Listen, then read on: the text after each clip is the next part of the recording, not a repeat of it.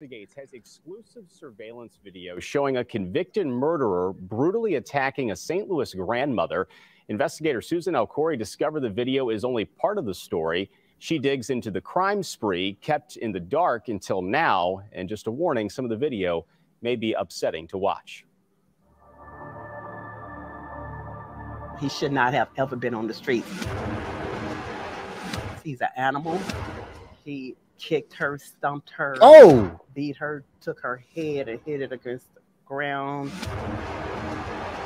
It's just horrible. It's hard for Sheila to imagine, let alone see, her 70-year-old sister being attacked. My sister will never be the same at all. She just won't. The chaos didn't stop there, as shoppers at the Central West End Straubs got more than they bargained for. I felt like they was trying to downplay everything. At the center is John. Trying to downplay it.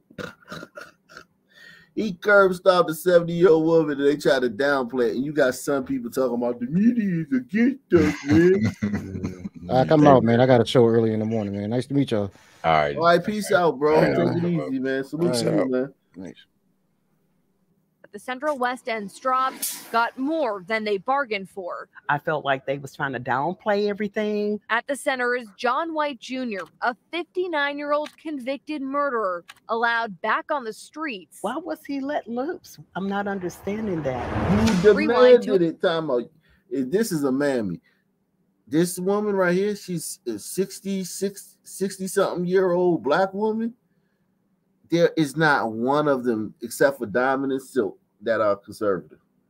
Those are the only two. That age group. Yeah. She talking about some. I wonder how this happened. Like they was trying to downplay everything. At the center is John White Jr., a 59-year-old convicted murderer, allowed back on the streets. Why was he let loose? I'm not understanding that. Rewind to a few days earlier in North St. Louis's College Hill neighborhood. White had a run-in with police and ended up in jail. All kept quiet until now. News 4 Investigates just got a copy of the police report detailing what happened. On February 19th, police say White was speeding, hit a parked car, and did not stop until crashing into these city flower planters. According to the report, police found him sitting on the sidewalk with a large bottle of liquor. Police claim White told EMTs he had cocaine in his system, and officers found what they suspected to be crack cocaine, along with a glass pipe. White went to the hospital where police say he poked an officer in the face and inappropriately touched a nurse. Police booked White on multiple charges. What the fuck? Yo, you just the reason why this isn't national news is because a glider wasn't there to put him in a chokehold to save that woman, and he didn't end up dying. I'm telling you, man. Listen, man, the stuff we get away with. That's what I say. Like, our crime is so much more interesting because it's just so much crime. Like, it's not just he curb stomped a 70-year-old woman. He ran into the fucking stanchion, rolled over, told the cops he had cocaine, poked on the cops, felt on the nurse's butt. It's like, it's weird. Yo, the fact that with the narrative, the mainstream narrative is what it is. That's amazing, man. Charges including driving while intoxicated and 2 counts of 4th-degree assault, which are misdemeanors. But White wasn't charged, meaning he got to leave jail. When you learned that, what were you thinking? Wow. They let him go. He shouldn't have never been on the streets. Some of this comes down to how arrest warrants are handled in the city. Police used to be able to take a case and walk into the courthouse where the circuit attorney's office would decide if there's enough for an arrest. But COVID stopped that, and now all cases are emailed to an inbox that keeps on growing. I don't know what people have to do to get arrested in this town, but if punching police officers and groping nurses isn't it, it's a free-for-all in the city of St. Louis, and it's outrageous. Attorney Scott Sherman represents Sheila's sister. He's questioning how police and prosecutors handle cases known as pending application of warrant, or PAW. These are cases police investigated, found evidence, then sent to prosecutors. Police say the latest count is 3,877 cases, all sitting in an email inbox waiting on prosecutors to... That's one city. And this is all these Sunmen on the street. So that means unless they've been rearrested for something else, like murder, where they're gonna, they're on the streets. To make a decision. It sends a message to the criminals and would-be criminals out there. Hey, it's a free-for-all. Police say they can't keep everyone in jail, so some, like White, are released. Yeah, but here's my thing. Just because it's a free-for-all, if that means you curb stomp 70-year-old women, random 70-year-old women in public places at grocery stores, that's a sick community where the free-for-all don't mean like, all right, we just gonna steal, or you know what I'm saying, or yeah, we gonna, you know what I mean, we gonna, or they took the, you know what I'm saying? The free-for-all mean now we get to curb stomp 70-year-old women. Right. That's what happened in his case. A department spokesperson said it was added to the PAW list while we await the Missouri Highway Patrol lab results. White's accused of a DWI, and it's common to have a blood test sent to the state lab. If those two acts alone, assaults against a police officer and a nurse trying to help him, aren't enough to get this guy locked up and charged, I don't know what would. The police report doesn't mention White's murder conviction in a nearly 2 decades old case dating back to 1999. News 4 Investigates uncovered court records showing White pled guilty, admitting he shot into a St. Louis County home, killing Yvonne Gates, a 9-year-old girl playing in. This shit been going on. This fool shot into a home in 1999 and killed a 9-year-old girl that was playing inside. In 1999.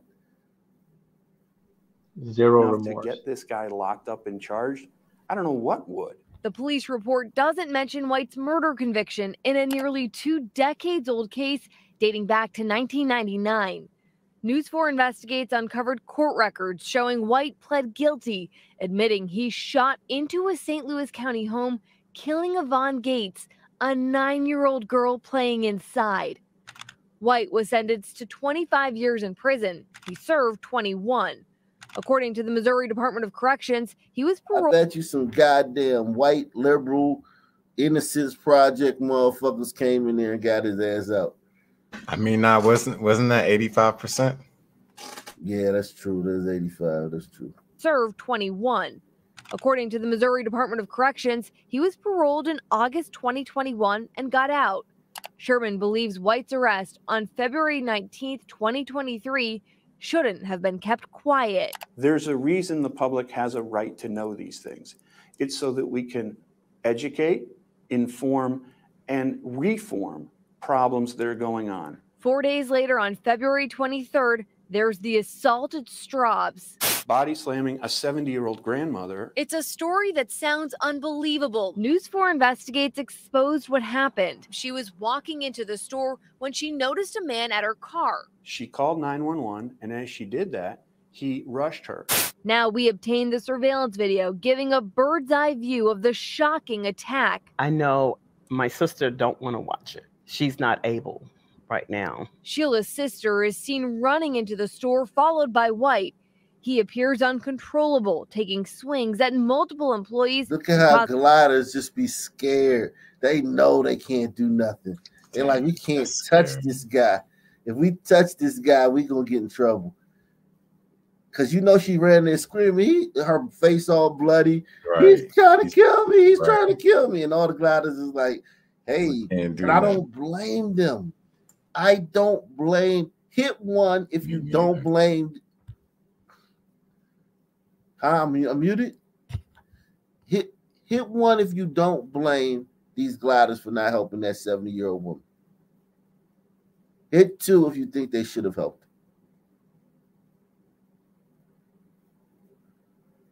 I don't blame these gliders. And I will tell you, if you're a glider out there now and a 70-year-old black woman comes in, her face all bloody, and some goddamn ape is following her, trying to get her again, kick her ass some more.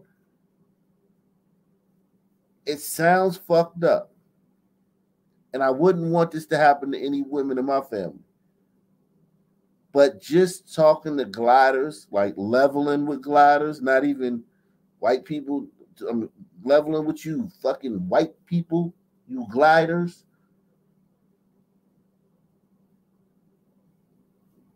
I would not help her. I would just call 911 and hope that she's alive when the cops get there. Because this is you could have a knife. I mean, I don't want to risk my life over somebody I don't know. I mean, if it's my own family, yeah, I would risk my life. But he could have a knife. But I'm not even talking about him having a knife. I'm talking about if you hurt him. If something happens, he's 59. Yeah. You holding him, a bunch of y'all holding him down. And he's coked up. He could die. Fuck, not even his airway being blocked. Just he could die from just exertion. And being coked up. And y'all are going, you think, oh, well, they certainly black people wouldn't. Shit, tries. Yeah. Tries. Nah. We just like, nah. I mean, this one, they wouldn't dare stop that BLM stuff. That's heroic. That's heroic. Tries. You would think that we would consider the old 70-year-old woman who got her ass whooped. No, we would think about the 69-year-old, 21-year stint doing. The group victimization or perceived victimization hood is much more appealing than just the 70-year-old woman being victimized. Well, no, it's the it's the race. Yeah.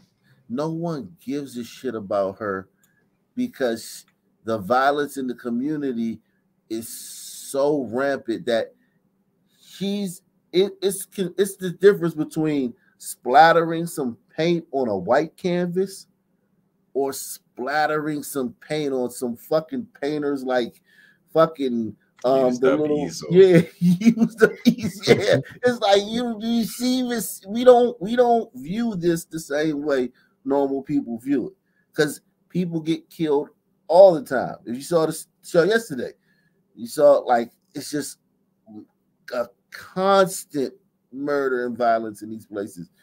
So to see a white person do it is the exception. Yeah, when it's a white person, the exception, and it gives you a chance to be mad about it, right? Because it never happens. It's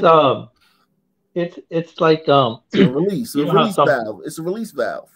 It's right, but you know how some people do the stolen valor. It's called stolen valor. They'll put on a fake army uniform, and they'll get all this respect. Yeah. I came up with a term called stolen victimhood. So they'll find some sunman that's perceived to be a victim of some glider, and then all of the sons are like, "Look what happened to us.